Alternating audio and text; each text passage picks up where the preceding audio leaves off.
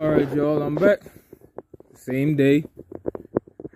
I just wanted to break up the videos so certain things didn't get lost. I wanted to put in a zip tie over the LHT cap just to keep it nice and tight.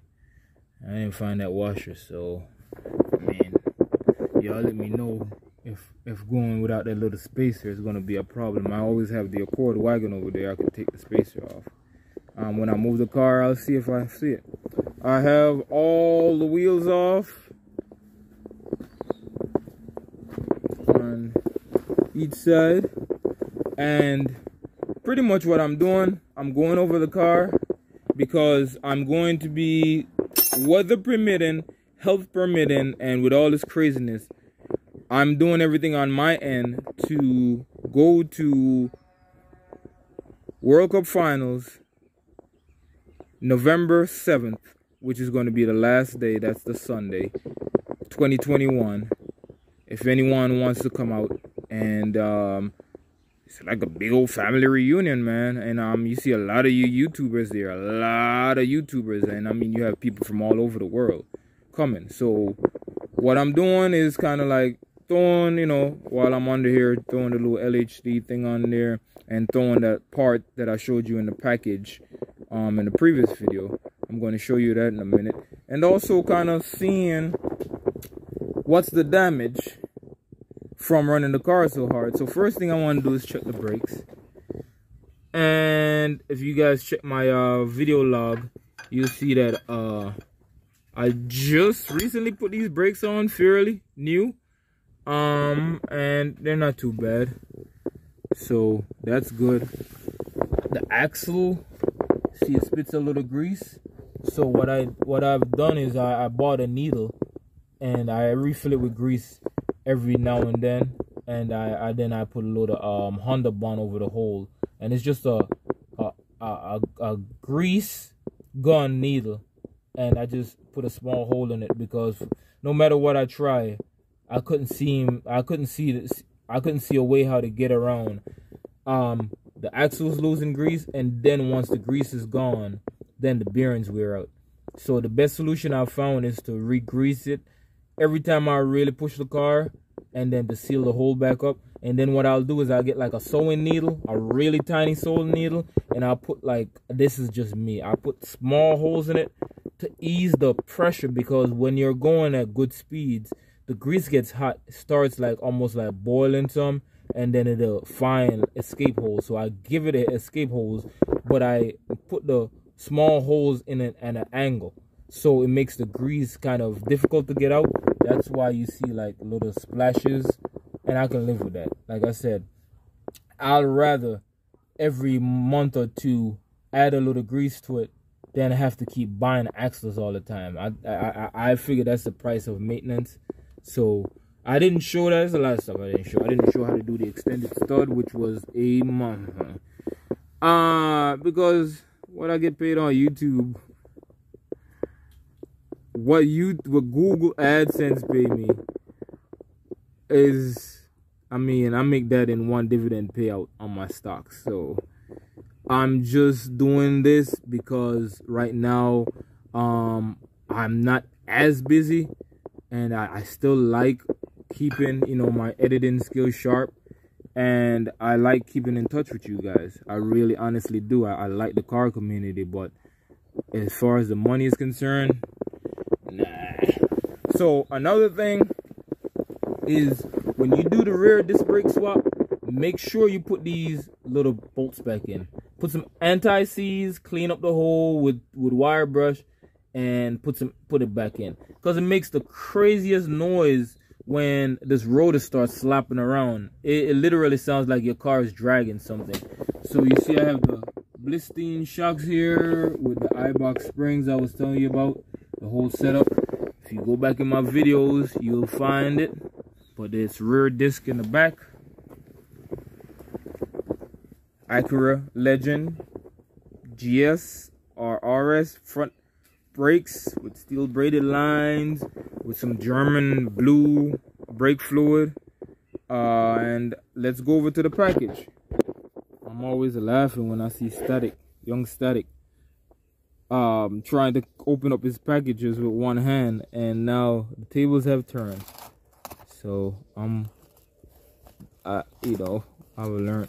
I'm doing mines in here. Oh, got me a sticker. Anybody wants a sticker? Cause I don't want it. Oh yeah, for sure. I'll put this aside for if I meet anybody at import versus domestic. So first things first, it should be 8 of these. Anybody know what these are? I'll show you where these go at. Check. Nah, you know, I was about to say I'm gonna try not to get any grease on it, but I think grease adds character.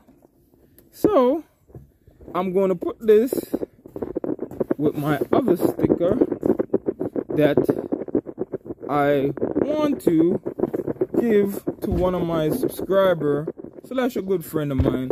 He always corrects my bad spelling on YouTube. I want to give him this dragon.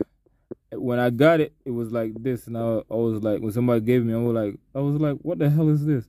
They were like, oh, you turned it the wrong way. You have to turn it like this, and it's a dragon. And when this is the Sunday Dragon when you show up at Classic Hondas. So I've already put that aside for him, and I'm going to give this to one of the, I won't even say subscriber, because I don't know if you're a subscriber or not when I meet you, but yeah, I'm going to give this to anybody that, you know, shows up at import versus domestic. Weather permitting, I'll be there. Health permitting, I'll be there. And just whatever else comes. Alright, y'all. So I'm back at the car. I take this wheel spacer off. And these actually fit right in there. If I can get this rotor to turn some. And like I said, this was not my idea. This was me watching Keep Gunning, and they were doing a big brake upgrade, and they were saying how important this is to keep the rotor. You see how I was just able to adjust the rotor on there itself? This takes out all that slop from the rotor itself, so when you go to hit the brake, it doesn't pivot first before it actually starts braking. It takes it, so let's see, it automatically starts spinning it around. So I'm gonna do the same thing on the other side. Now, please excuse me if it sounds like I'm getting in a fight with the phone, so gotta just adjust the rotor some. And like I said, you can see I don't have that in it. Let me slide it away, right? And you can see how it moves back and forth. So trying to get enough room to slide it in, pivot it a little bit like so, and you should get 8 of them. They sit flush in there. Thank you to Aki and the other guy, the other Puerto Rican guy. I don't know your name, I'm sorry. And there's a mosquito. Sorry. There you go, right there. I can't be the only one that got to deal with mosquitoes. I know y'all don't show this stuff, but I will. So this axle here is actually working really good. This is the one that I put the flex seal on. No grease comes out. So the other axle, which is the short axle, it keeps pushing grease every now and then. I'm not sure what's going on with it. I just tolerate it.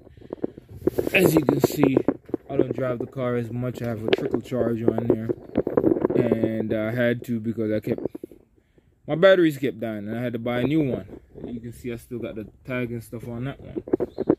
So that's slapped on. I'm gonna throw the Toyos on there, R888 on there, and